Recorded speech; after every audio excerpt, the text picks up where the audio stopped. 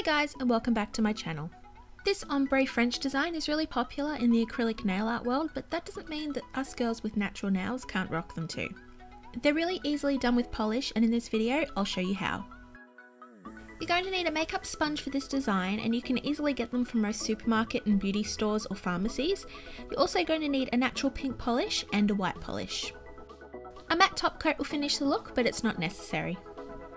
A peel-off barrier is going to make cleanup a lot easier once you're done. My favourite is Liquid Palisade by Kiesk, but you can use whichever one that you own, or you can watch my video on how to make your own DIY alternative here.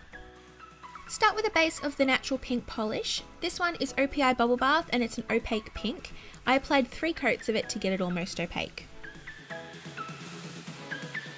While the polish dries, apply the peel-off barrier on the cuticle around your nails and let it dry.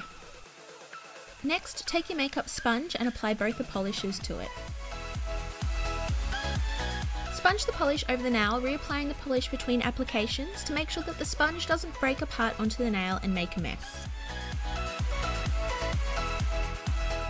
Once you're happy with how the gradient looks and while the polish is still a little wet, apply a top coat with multiple brush strokes to help blend the polish more.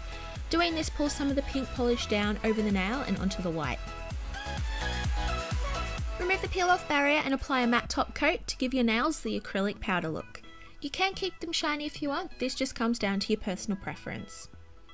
The final result is a blended ombre French mani that puts a modern spin on the typical French look. Thanks for watching, and if you enjoyed this tutorial then please give it a thumbs up.